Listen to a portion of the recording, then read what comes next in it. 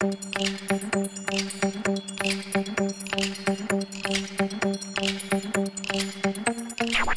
the home offices of Ash and Flo, this is Unbillable Hours, a podcast about professional services marketing. Stick around to listen to our insights, tips, and best practices to improve your firm's marketing and even your career.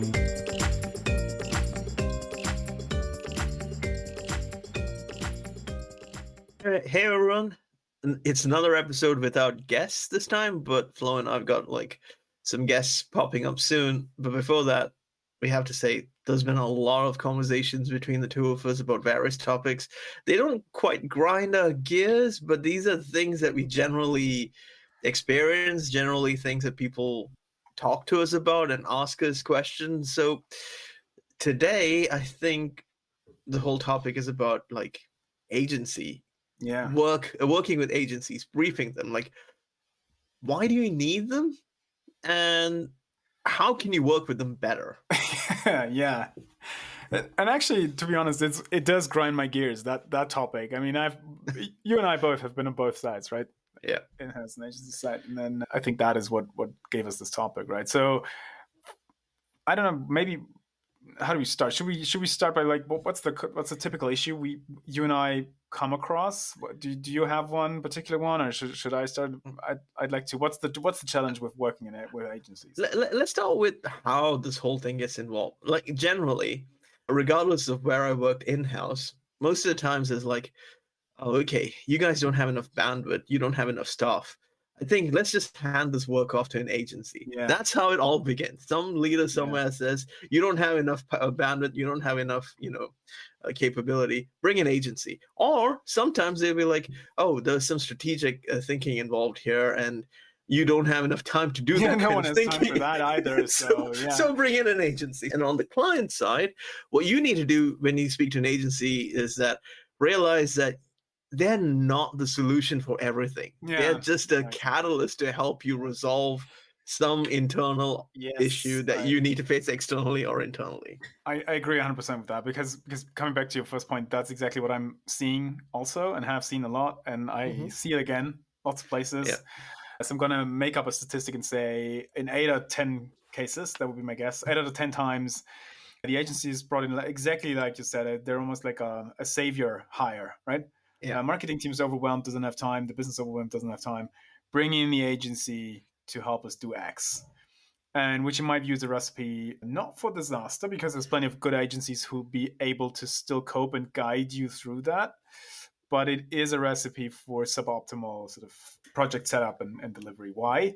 Because, like you said, agencies are great catalysts for if you have a strategy that works, you have proven that out to some point. If you have messaging that seems to resonate because you've proven that out to a certain point, they can take that and run with it, and they can take your inputs or the building blocks you have given them and get creative around those, and then really drive impact and build awareness and build demand and these types of things at scale. That's literally, I think, what being a creative in business does, is he takes good inputs and then creates creative ideas around those, which is my way of saying, if you hire the agency before you have made up these building blocks and you have nailed these essentials, you're just chances are you're going to waste everybody's time and money. That's just my point. Yeah, and professional services companies technically do not even have an excuse here, because what you do as a professional services firm is to help your clients on their journeys, on their transformation, on whatever the big project is. So you're essentially catalyzing change for them. And if you're hiring an agency to catalyze you should be expecting them to catalyze your marketing effort, not for them to do your work, because guess what? They're not able to do your work because they're an outsider. Yeah. Bring them in as your friend, your cohort. That should be the attitude. Yeah. And I mean, to be very clear and specific, because you mentioned that there's no perfect brief, but I think we can give people a few pointers for how to at least make a decent one. Mm-hmm. And I think what you touched upon there is that's just step one. You have to, it's the in-house marketer's job to wrestle with the business, to come up with a clear description of, okay, this is the business context, right? This is the amount of times I have discussions, even to agree what is the basic scope here? And I think there's just two. I don't know if you agree. You can hire an agency to drive a campaign either to create awareness and demand, right? This is where we, as a firm, educate the marketplace about an issue they might be unaware of or a new solution we've developed, right? The other one is just demand capture. This is where we step into a space which is very well known. People already know that that's a problem. There are solutions to it, and we just want to compete for some of the work which is handed out. Like that's a typical situation a tax advisory firm might find themselves in, right? Businesses know they need tax advisory. It's a known problem. They know there's a bunch of firms out there. So how can we sort of elbow in there and make sure we get a share of the work? So be clear about the business context. Be clear about that, and then. So, I do want to just add a side note that tax advisory seems to be the new automotive for you, but carry on. Oh, no, sorry. They're my fallback example for. I have a lot of respect for that niche because that's a must buy. Like you cannot, most companies can't go without it. So the situation they're in is not, we found some new problem, defined a fancy solution. No, it's very regulated. It's blah, blah. Yeah, it is. It is. I hate to say this, but it is very much a commodity service. So competing in that space is different from anyone else. That's why I picked yes, absolutely go on. Yeah, absolutely go on to the fact that we need to when it comes to a strong briefing, right? I think the way the marketer needs to approach it is what are you looking for when you're hiring someone to support you? So rather than what are you looking for when you're hiring someone to solve a problem for you? Yeah. These you need to go in with that mindset to set the right context, objective, and scope. Because without that, what you're essentially doing is, right, I need to resolve all this. I'm going to just dump it to the agency, and you're not going to get anywhere. Yeah, and that's perfect metaphor, because what do I have to do in order to be able to define whether I need someone to support me? I have to have gone through the stuff myself and done it myself, which, by the way, that is my short answer to when should you hire an agency. Answer: if you have done a rudimentary version of what you want them to do yourself. I literally had the conversation with a client last week where they thought we need two new services, we need 2 landing pages. Should we get an agency to do it? And to which I said, no, your in-house team should build the landing page and you let it run for 2 weeks so you know which parts of it are working, which parts are shitty, and then you turn to an agency and tell them, here's what we've done. It's sort of okay-ish in a bad way. Help us make it 2 times, 3 times better, right? Yeah, I'll kind of build it to a more neutral spot. Build a mock-up. Have your mock-up ready. Have your demo ready. Don't have your final product. Maybe you don't have the expertise in-house to build this entire page, but get your mock-up in terms of what your demand gen is. Fine. But then the mock-up should I'll give you that. But bare minimum, once you have mocked it up, a couple of clients should have seen it. Yes. Because that's the difference is if you need something that has at least been tested out to a certain extent. So because then the creatives get some actual data on what resonates, what doesn't, right? And they can help you remove the things which don't, because that's what creatives do. You show them look, this here doesn't work, the click-through rate is shit, the messages, I don't know, and they'll come up with much better ideas for you because that's what they're good at. If you just give them a mock-up based on assumptions you've made, you can steer them in completely wrong directions, and that's what I see happen quite often. Insight-based mock-up and the collaborative process. That's what the business told us the clients wants this and that. The business didn't know. So you, the marketer, didn't know. So you told the agency something they also didn't know, and you run off and build an 80 grand project that doesn't deliver any of the results because no one down the line tested the assumptions anywhere. So that's your job. That's your fault. Sorry, you got to catch that. And there is another way to do this as well. Do it with an agency that's done the exact same job for a competitor or within the same thing, because they have the market insight for you pre-prepared that what you need to do is build in your specific insight. So that way you kind of can do it right. Yeah, but if you hire a regular, agency that doesn't have that background or experience, you're kind of, messing around. Yeah, really. But which by the way, that's also a good benchmark for agency quality is if they don't bring their own analysis. Yeah. Even if you tell them, right, and we all had these clients to come and say, here's our research, this, you have everything, now just go execute. Even then, as an agency, you should push back and say, okay, we're going to review this and we'll let you know what we think. If you have an agency that doesn't do that, find another one, because there's never like, that's another service or value they add, is the outside perspective. And if you don't allow them to do it, that's one mistake. If they are not offering it, you have the wrong agency. But that's tangential. But your point is well made, is we have to give them our business context, we have to give them our sort of strategic guidelines, and we have to give them our insights into the process, which hopefully either we've built a mock-up and showed it to a couple of clients, we've done our own versions of a crappy campaign, whatever it is. I don't know what you're after. But you can't just give them a check and a blank slate and tell them, please come back within 4 weeks. And here's something, because I don't want to spend the time. That's a problem. Yeah. When you talked about it, and like I mentioned, it's a collaborative process, and it's a process in trust. Trust an agency that literally tells you that they can't do this job because they don't know what it entails, because they have not done it before, rather than an agency that says, I can't do this because I have no time. Because the agency that is willing to tell you that, blam-faced truth, that they need that kind of information, will be an agency that you can go to if you've got the market insights in the future, because they can build it. The one that says they have no time, you've got literally no idea. And unless they're like a super expert in your specific area, I wouldn't even use them. And we have this in our notes here, and you mentioned it because I've mentioned landing pages and all that crap. Even if you don't go for creative deliverables, but if you go more for the strategic stuff, right? The same principle is true. You mentioned messaging.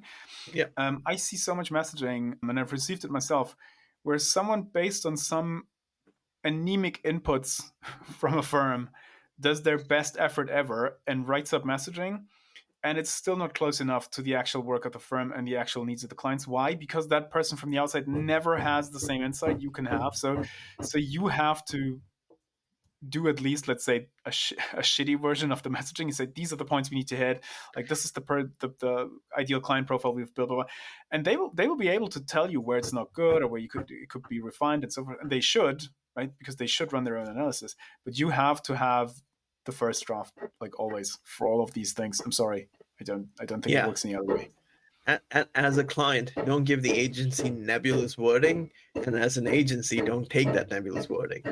If you need specific feedback, and you need to give specific input, otherwise it's the best practice for both groups to just wait until it's actually there. Yeah.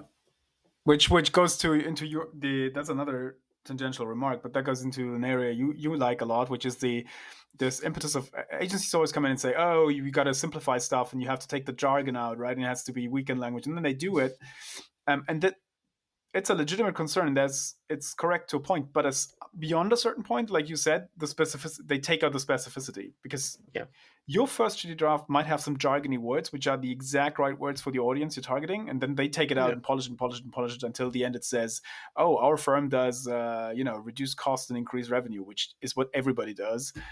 So there's no difference there anymore. So you got to maintain the specificity there also. And on that point, basically, if you're talking about this, I think we are going on a tangent, but while you're doing the strategic kind of work, your client doesn't need the 30,000 view. They need more of a specific view to take to the market.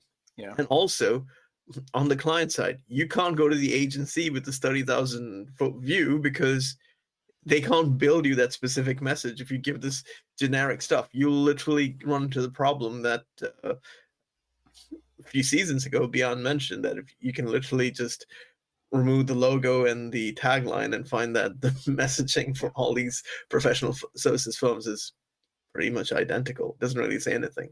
Yeah. So going a bit through or pushing further through the list. So we touched upon business context, right? The objectives, of course. You have to give them the strategy, and the key points there are obviously the segmentation, the positioning info, and so forth, right? And if you don't have it, again, same principle, give them a shitty first draft. Then you should give them the mock-ups or the whatever insights you had, like we just discussed. And then here my list says description of your go-to-market process or client's buying journey.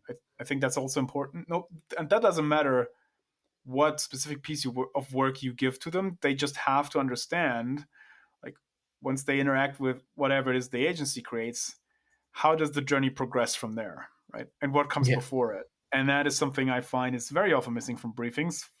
Side note, for often because the firm itself doesn't know exactly, right? They say, oh, once they land on the page and then they download the thought leadership and then what? Yeah, crickets, right? Because that's not been defined. So make sure, again, you have to design the system like in full, to your point, Ash, so that you have a very clear understanding how someone might support you. You can't just delegate it. The agencies will have ideas, but no one knows if that's a good fit for you. Yeah, I feel like there's an entire episode upon how brand marketing is not divorced from actual digital marketing anymore. I feel like there's an episode there that we should get into, because if you're trying to position yourself as something, when people are looking for you, people are looking for you, they need to know these right things. It's like that's a big problem for a lot of companies. You literally just have these very specific keywords that they can't find anything about you. I am seriously triggered because all these descriptors don't make any sense to me. Like, the marketing is just marketing, and digital marketing is what is marketing. There's no difference. Like, there's no difference, but people tend same to principles apply. So anyway, but people segment so much. They segment that too much so they can have more job titles and stuff like that. But there's another point on our list which I think is interesting, Ash, and it's budget, right? Yeah. Which when we were on the agency side, we always craved for, and clients are sort of stingy or secretive about it. Just if you have a budget, just put it. Helps everybody do a better job. And then we have expectations around performance. Do you remember around that was? Oh yeah. Actually, something I do want to add on the performance expectations is that as a client, what would be beneficial if you want to keep engaging with the same agencies, to tell them how the work they did performed.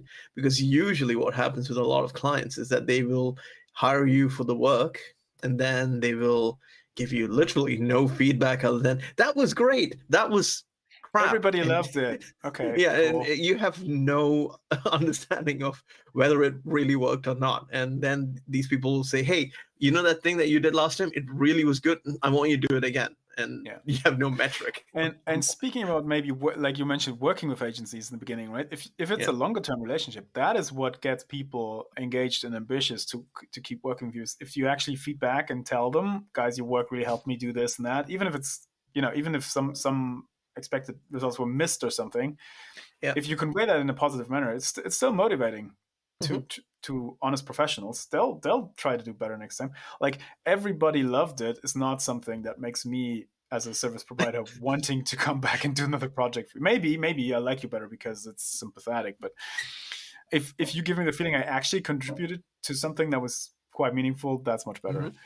On the performance stuff, I will just say that is something that I do now and that I advise clients to do in working with them, is state the budget, and with that, give, if you can, expectation values around certain points. For example, costs. Like, to give you a practical example, last week I worked with a client who hired someone else to drive the recruitment marketing campaign for them, and we just laid out the KPIs around how much does this firm usually pay to get a CV in, right? What is the industry benchmark we got a hold of by accident, and what is the expectation? Well, of course, we would like to stay at least on that mark or below that, right? Expectation for an agency who does it better than we do it would be to improve that. So, and if you run, like, you can go into LinkedIn's campaign manager, segment the market you want to do, and it'll show you the expected click-through rates or the expected cost per click or whatever. So you should be very able to say, out of my $50,000 budget, I want you guys to use 10 grand for media. And, that should give us around that benchmark of impressions. If you do less than that, there'll be questions afterwards. And then again, this doesn't have to be prescriptive in the sense of you know best and you're flawless and that's the benchmark they have to hit. But it just gives the agency a chance to see, to manage expectations. And they can tell you, dude, your numbers are way off. And then you'll have learned something. Or they can say, okay, fine, that seems reasonable, understood. Or they have no comment at all, in which case, find another agency. I don't know.